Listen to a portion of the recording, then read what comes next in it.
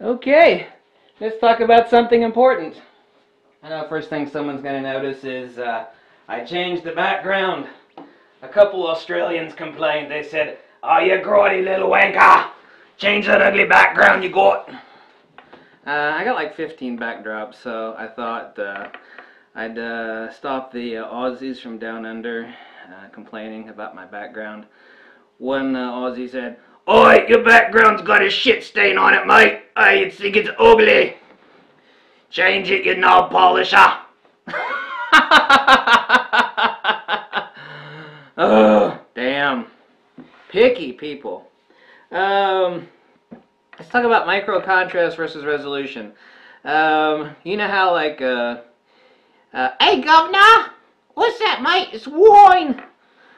You could give like a fine wine or like a really cheap $9 wine from Walgreens to somebody without any claws, and they'll both say, "It tastes like wine. Each one of them will get me drunk." That's kind of the issue that you and most people face when it comes to lenses, because this is a video, my video, this video right here, that you should spread around people to watch. This is the first time I've ever said that. I may drone on a little bit, but it's actually important. I actually like content, you know? You can actually have like these really highly polished videos. Hello, greetings everybody. And they've got no content in them. It's like, wow, you know, the audio's real good and the video's real good and everything's nice and polished and edited really well, but there's nothing in it. I hope to put some nice content in this video for you. As far as determining lenses, I've said before, actually very early on, you know, someone says, "Well, this lens is really good, mate. You know, I'll get good pictures out of it." It's like, well, what's your spectrum of experience with lenses? Well, you know, I've got 8 lenses, and I maybe own 12. That's about the max, really. And that's fine, but without a basis of comparison for what's good and what's crap, the Walgreens wine tastes like good wine to someone without a refined palate. Obviously, wine is wine. Each one will get you drunk. This is photography. Things happen there where you actually need to try to elevate yourself. The other old saying about cream rising to the top and elevating yourself. Yeah, okay, micro contrast versus resolution. Or specifically, you know what we're talking about, a resolution versus contrast. Also acutance.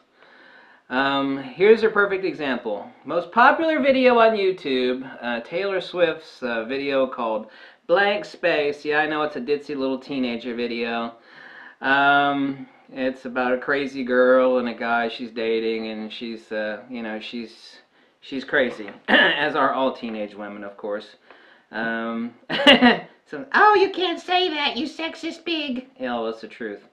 A truism, which is a generalization, but it's also a truism for a reason.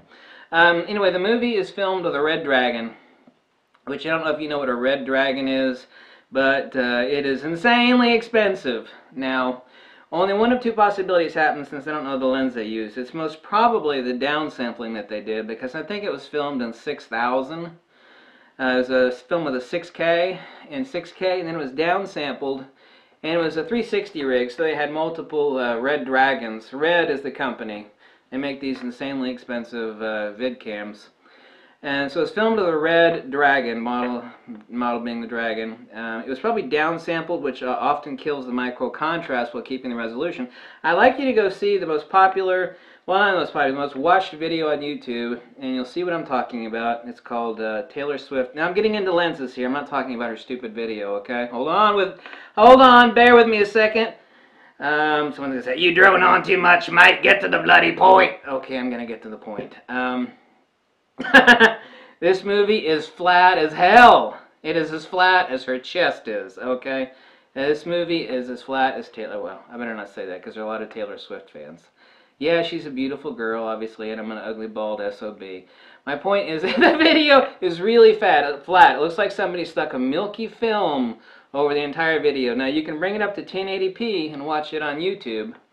And there's an interactive iPad experience where you can actually do 360-degree views with your finger, because it was filmed with multiple red dragons.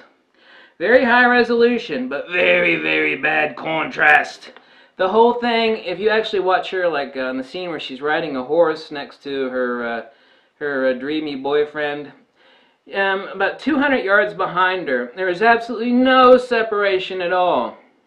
This is what I'm actually talking about in perceived depth. There's two types of depth in photography and videography. There's perceived depth, which is micro contrast, and there's rendered depth that actually has to do with the geometry and nature of the lens and how the image is rendered vis-a-vis, you know, good rendering of the light or very, very poor deconstructive rendering of the light, especially lenses that have a lot of glass in them, which is a bone of contention. People want to argue with me on that, but I'll destroy you every time if you want to debate that. Perceptual depth versus rendered depth. I mean, I'll destroy you every time. But this video right here that I'm talking about is distinguishing out resolution from contrast. So another possibility, however, I don't think that's it, is the lenses. It could have been a really poor lens with very, very high resolution. It does have a look. It's exactly the same sort of look you get out of a Sigma art lens, which I absolutely hate.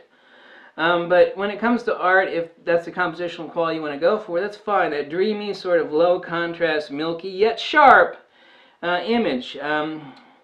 Now, the easiest way for you to remember it, and this is why people say, how sharp's that lens? You know, I talk about a lens, you know. Well, they say, is it sharp? Is it sharp? Is it sharp? Is it sharp? It's like, that's all people know. Is it sharp? You know, is that lens sharp? Is it sharp? Oh my God, you know, there's more to a lens than what can be seen, i.e. resolution or IQ. I talk about it insofar as what can be seen, i.e. resolution, versus what can be separated, i.e. contrast. Resolution is what people call IQ or sharpness conventionally, but this is only one lens attribute, and certainly most, as is the case, not the most important, because lenses have many attributes, and they're always more than the sum of their parts. You can look up MTF charts all you want, and it's only going to tell you about that much about what a lens does. You can look like the 180mm 2.8 prime Nikkor, look at the MTF chart, and go, it's not really that impressive. You know, it's good, but that lens is the bomb diggity. I mean, it's just it's the super tits. I've got 6 of those damn lenses because that lens has rendering qualities that are magical. So you're not going to get everything by looking at the specs or an MTF chart. You can get a certain amount of information, of course. Contrast is one thing. Contrast is specifically talking here in this video about micro contrast or perceived depth, i.e. the intertonal transmission.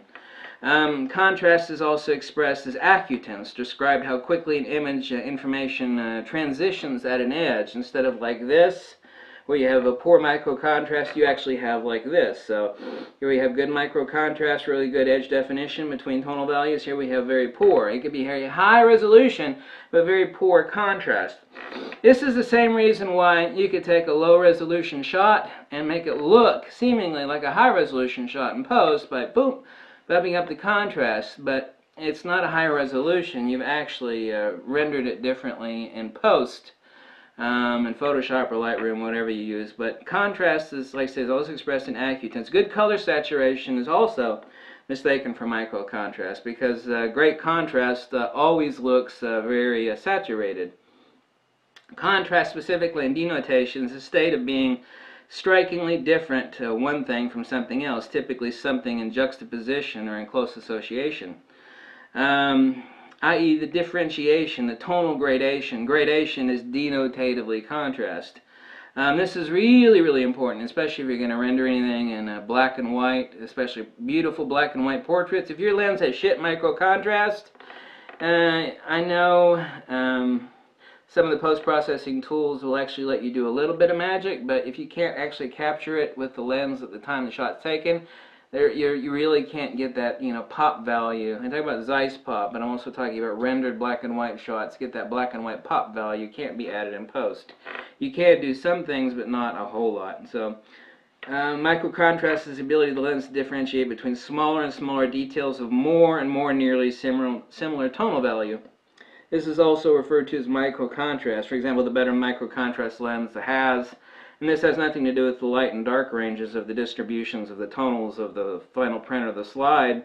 It means the ability to take two small areas of slightly different luminance and distinguish the boundary from one another.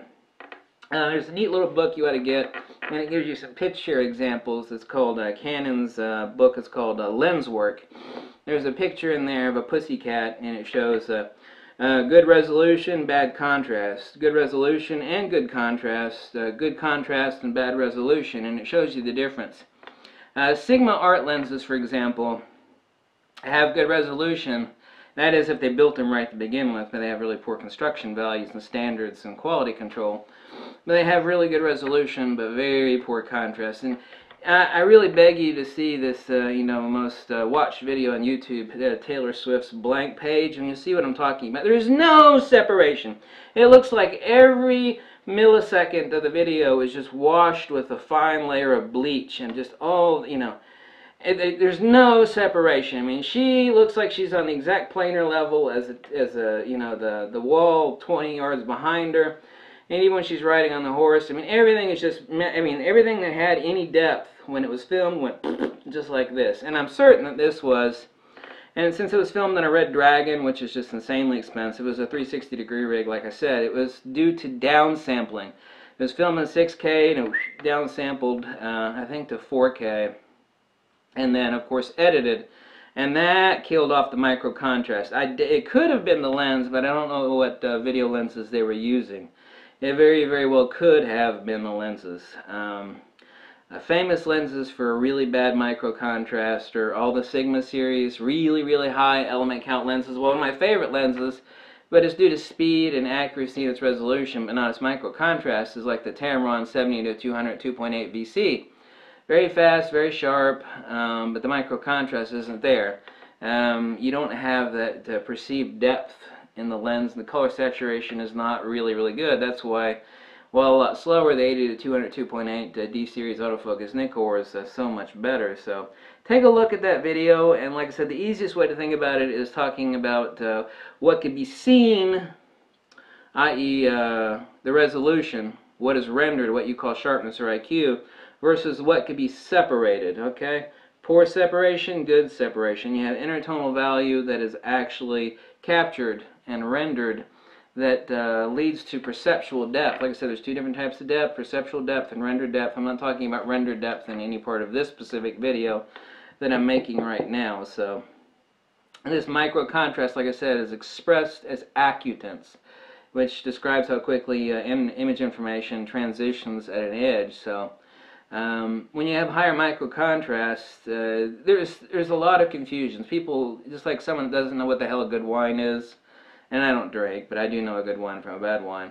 They'll think that good micro contrast means good resolution, and that's not the case. I could take a really shitty, 4 megapixel camera and make it look sharp as hell in post, but it's got bad resolution. I just artificially bumped up the contrast, and not the micro contrast, but the actual contrast of the shot, to make it look sharp, and of course it's not sharp at all. So there's seen versus separated. Okay, what you see is what can be rendered, i.e. the sharpness, and what can be separated is that micro contrast. And the two of those together, when you have really good resolution and really good micro contrast, i.e. seeing and separation, then you've got a really good lens. There are also, of course, additional attributes. So anyway, take that into consideration when you talk about lenses. It's not just about resolution, it's about micro contrast, okay? Thanks for watching. Catch you later. Bye.